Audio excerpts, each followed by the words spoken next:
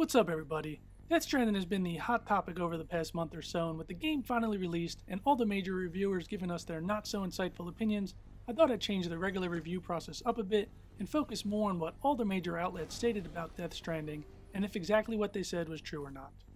This will be my review on Death Stranding and a review on the reviews of Death Stranding, all spoiler free. I hadn't planned on reviewing this game, so I did read many reviews to see the verdict.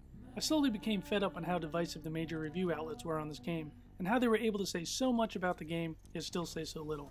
There were a few great and genuine reviews, but most seemed to do nothing more than kiss ass, talk about how moving of an experience it was, how they cried and laughed and cried again, slagged off most of the game and still gave it rave reviews. Makes no sense whatsoever, so I'll be as objective as possible with no ass smooching or claim of a life-altering event. Here we go. So what exactly is Death Stranding? Well, Death Stranding is a solo, third-person, action walk-in delivery game with a heavy emphasis on story, cutscenes, and cinematics, based on a futuristic sci-fi, kinda weird theme. Although it is a solo game, there exists an online component where your game world will change from the actions of other players. For instance, if they build a bridge to span a river in their game, chances are that that bridge may appear in your game to help you out. They can also complete deliveries of your lost packages and give aid if needed. The player never appears in your game world, however.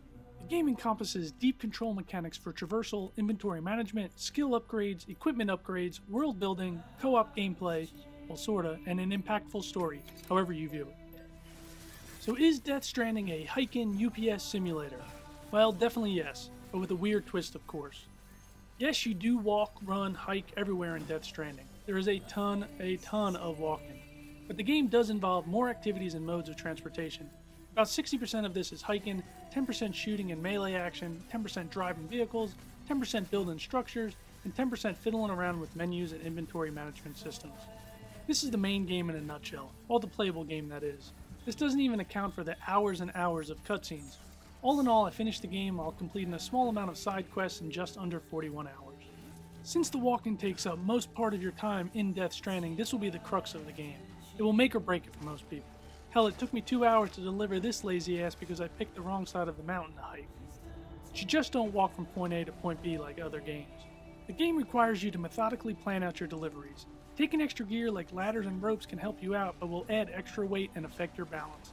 Death Stranding is like a tuner game for deliveries. You need to plan out your deliveries accordingly.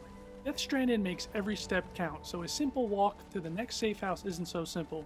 You are a delivery man, so the more jobs you take on, the harder your journey will be. Most reviewers complained how difficult the traversal system was. It can be if you take on too many packages.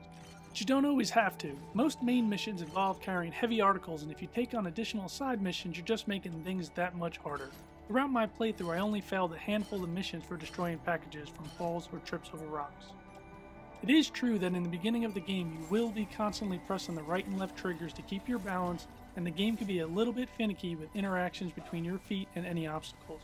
Your character's movement can feel a bit wonky and out of control at times due to his momentum with regards to weight he's carrying.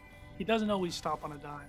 Control issues arise also with vehicles which have a hard time traversing anything but flat terrain and feel floaty. The in-game description for bikes states that they are used predominantly for flat terrain, but in a game full of rocks and mountains, it makes vehicles useless for the most part. Trucks seem to fare a bit better, but it is still better to hoof it on foot most of the time. One thing that everyone agrees on is that the game is gorgeous, and it is. Watching Norman Reedus talk to himself while strolling through a valley with snow-crested mountains in the backdrop is eye-pleasing to say the least. Pissing in front of some peak straight out of a Bob Ross painting is breathtaking. Without a doubt one of the best looking games on consoles, and it runs like a champ on the PS4 Pro. No issues whatsoever. So how about the cutscenes and cinematics? Well, there are a lot, and everybody agrees on that. Everything has a cinematic and never lets up through the entire game. Luckily, you can skip them. This shower scene alone has 3 skippable scenes, and unless you have an affinity for Norman Reedus' buttocks, you'll be skipping these a lot. I'm not going to show you any, but there are hours of the main story cutscenes. All of the cutscenes and cinematics are superbly done and add to the overall high-quality look of the game. I recommend skipping the repeating cinematics once watched, but make sure you watch every cutscene as they tend to feed the player with important information. I missed a piece of information in one scene, and it caused failure in a mission a couple of times. Most reviews stated there wasn't enough combat in the game. There actually can be plenty if you choose to fight. It's not going to be on the level of a typical shooting game, but there is enough action there to play a significant role in Death Stranding. There are plenty of lethal and non-lethal weapons which you will unlock through normal progression. I chose to play the game on normal difficulty to enjoy the story more and didn't have any issues with firefights or stealth while taking out terrorists or BTs, which are the main game's enemy. Running away is always an option and it is easy to do, but raising the difficulty may change this. Almost all reviews stated Death Stranding isn't a game for everyone. Well, obviously that's the case for any game. Death Stranding does for walking what Need for Speed does for cars. Both are open world games with their own sense of traversal. Of course, walking everywhere seems like a chore, but Death Stranding isn't simply walking. Careful preparation and inventory management is a must if you want to succeed as a delivery man. You tune your main character in this game like you would tune your car in Need for Speed. The game does open up more at about 10 hours and doesn't stop till the end. It keeps feeding you more and more gear and options to make you the delivery man everyone asks for. It is true that there is a lull of story content in the middle hours and deliveries will have you repeating routes, which is an annoying way to prolong a game. Also, anyone with babies in their house knows the pains of a baby crying, so having one in a game will probably drive some young dads and moms nuts. So now the subjective stuff. Death Stranding gets an 8.5 out of 10 and a buy now. Most people will view this game as a simple walk-in simulator, which it pretty much is, but it is a great gaming experience to be had if you enjoy lonely, solo action-adventure games with a touch of online cooperation. Cresting a mountain with some awesome music playing and finally seeing your package's destination is an exhilarating and relieving experience.